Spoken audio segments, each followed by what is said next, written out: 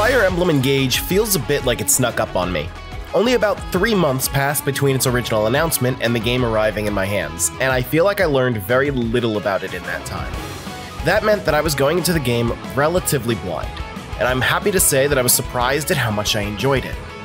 I've been playing this game non-stop since I received it, and I'm confident now that this is the best I've felt about a new Fire Emblem game in the last decade.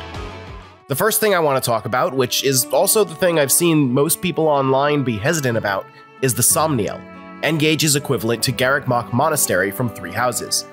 In Three Houses, I felt like the classroom-focused gameplay of the monastery was a bit too intrusive, largely being a rote and monotonous task that lost its appeal long before the game ended, but was too essential for your unit's long-term growth to be ignored. In contrast, Engage's Somniel is mercifully skippable while also being much clearer about its immediate benefits. Rather than focusing on long-term growth that becomes evident hours into the game, the mini-games on the Somniel provide temporary bonuses to your units that immediately affect your next battle. If you participate in the exercise minigame, then you'll receive a minor stat buff for the next battle, and stopping by the kitchen for dinner gives a special healing item that's a little better than a standard vulnerary. It's a good balance that makes the side activities clearly worthwhile, but they aren't so necessary that you'll feel like you're missing out by ignoring them. But Fire Emblem Engage isn't just a game about mitigating its predecessor's weaknesses. It also showcases a number of innovations to gameplay to bring a new twist to combat. The biggest change by far is the complete overhaul of the weapon triangle, which has returned after a brief absence in Three Houses. The basic concept of the weapon triangle is the same as ever. Swords have an advantage against axes, axes have an advantage against lances, and lances have an advantage against swords. But what that advantage means has drastically changed. In past games, weapon advantage would give a boost to your stats that meant you were more likely to hit your target and would do a little extra damage. Those stat changes have been completely replaced by a new status effect called Break. Attacking an opponent with advantage applies Break, which completely prevents them from counterattacking until their next turn. This means that any unit, regardless of their own strength, can attack the afflicted target without any fear of retaliation, giving a big incentive to act more aggressively in battle. The flip side of this coin is that now it's substantially more dangerous to sit and wait for the enemy to come to you, since they have equal opportunity to apply Break to your own units as well. The strongest units can be put into a bad situation after being broken, so you'll need to be careful of putting yourself into a spot where the enemy can take advantage of you. And enemies absolutely will take advantage of you. Enemy AI appears to be much smarter this time around than ever before. As early as the very first battle of the game, I was surprised to watch an enemy unit that was already right next to me carefully reposition itself to make sure it was standing in terrain that let it evade my attacks more easily before it attacked me. This is something that I've never seen AI in Fire Emblem be smart enough to do before. Aside from smart positioning, the AI would also always make sure to capitalize on my mistakes. It would inflict Break first when swarming my units, and it would always go out of its way to target any unit that could possibly be killed in that turn, even if that enemy in particular had no way of dealing the killing blow. Even with the generous rewind function that is now standard in Fire Emblem, I often found myself restarting entire chapters from the beginning because I wasn't confident that my strategy was going to work out anymore. I should note that I played exclusively on hard difficulty, so I can't vouch for whether the AI will still be as smart on normal, but I was more than happy to get the challenge I was looking for and then some. Engage also brings innovations that aren't quite as subtle with the introduction of emblem rings. Emblem rings take the form of protagonists from previous Fire Emblem titles, acting as a personified piece of equipment that grants stat boosts and extra skills to your units. Each emblem fills a different niche in battle, such as Radiant Dawn's Micaiah giving powerful healing abilities, and Genealogy of the Holy War's Sigurd granting ludicrous mobility to any unit. Emblems grant some passive abilities to their users at all times, but their strongest skills are limited to when you engage with them.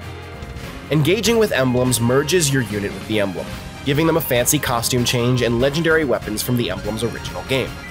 Engaging with emblems is extraordinarily powerful, and it will often be your ace in the hole to take out the game's most difficult foes. The balancing factor that keeps emblems from being too strong is the cooldown they have after the Engage runs out.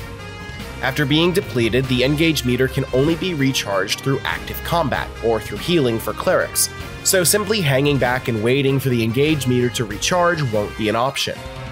If you want to engage with your emblems regularly, you'll need to make sure your units are getting a healthy balance of combat each turn. And the faster you want to recharge a unit's meter, the more danger you'll need to put them in.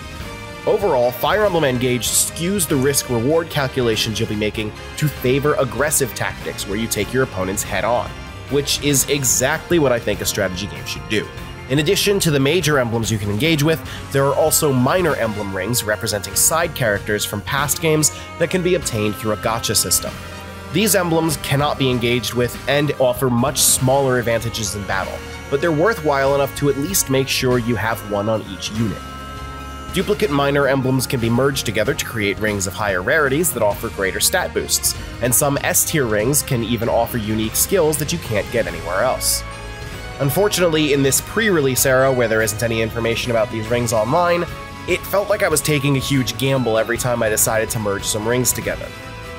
There's no way to know which S-tier rings have unique skills, so every time I spent substantial resources to get an S-tier ring only to end up with a dud, it felt like a complete waste of time. This should be much less frustrating when I can just check a fan-made wiki to know which rings are worth investing in, but without that information, you're better off just relying on the whims of random gacha pulls. The one part of Engage that I think is most likely to disappoint people is its main story. The plot is fairly straightforward and spends little time on world building. It's reminiscent of the old Game Boy Advance games, where the writing received little focus and characters often act with little more motivation than simply following the script. If you enjoyed the fact that Three Houses had enough lore to fill a textbook, you probably won't be happy with how underwritten things feel. It's honestly a shame because Engage's cast of characters is one of my favorites in the entire franchise. The support conversations in this game go a long way towards fleshing out units from multiple angles, and almost every character has more interesting things going on than the single anime trope that defines them. This is best seen with the recurring character Anna, who's been reimagined as a child separated from her family. She's still motivated by money at heart, and her interests are focused on business strategies and marketing, but she also struggles with the anxiety of being separated from her family, and often speaks up about how she resents being treated like a child. The silly trope that defines her may be the same as ever, but it's been used as a foundation to build a more interesting character, instead of just being the entire character like in previous games. The entire cast seems to have gotten this amount of care and focus, and the only characters I didn't find something to love about were the ones that I simply didn't keep on the battlefield long enough to unlock support conversations for. There's so much more that I wish I could say about Engage, but there's also so much that I'm not able to talk about in a limited preview. From the very beginning of the game, I was utterly taken in by how much I was enjoying it, and that energy has not let up. It remains to be seen if I still feel as good about it when it comes time for my final review, but for right now, I'm more excited about Fire Emblem than I have been in a long time. This video was made possible by our generous supporters on Patreon. Did you know that Nintendo World Report is funded directly by fans like you? When you support Nintendo World Report on Patreon, you get immediate access to multiple exclusive podcasts every month, exclusive Discord channels, an early look at select content, and more, all for as little as $1 a month. Check out patreon.com/NWR for all the details.